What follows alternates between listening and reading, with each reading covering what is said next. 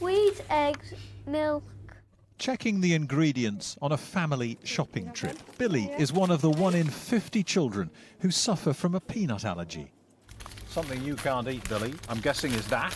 Yeah. Because why? Almonds are in it. And you can't have almonds? No. Billy's nut allergy is so severe, just touching one can send him to hospital. My eyes swell up, I can't breathe properly, my throat starts to lock up. Peanuts are said to cause more deaths than any other food allergy, and the number of people affected has doubled in the past 10 years. Now, researchers in London have found that feeding peanuts to high-risk babies can protect them. The study involved 640 babies under the age of 1 who already had other allergies.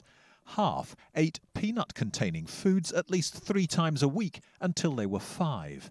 At the end of the study, 3.2% of them had some form of peanut allergy, compared with 17.2% of the babies who'd avoided peanuts.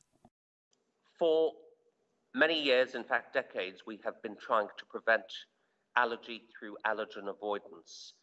This clearly has not worked, it has not been successful, may in some ways have contributed to the problem.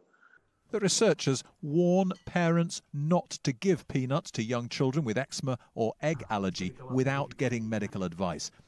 I would always suggest as a dietitian working in the area to get advice from allergist specialists in this regard, rather than children being exposed to peanut without this cautionary aspect, because of course we want to avoid the situation of a more severe allergic reaction at home. What about some grapes? This research is too late to help Billy, but it still comforts his mother. It does, because if it can stop another child developing such an allergy like this, I think anything's worth a shot.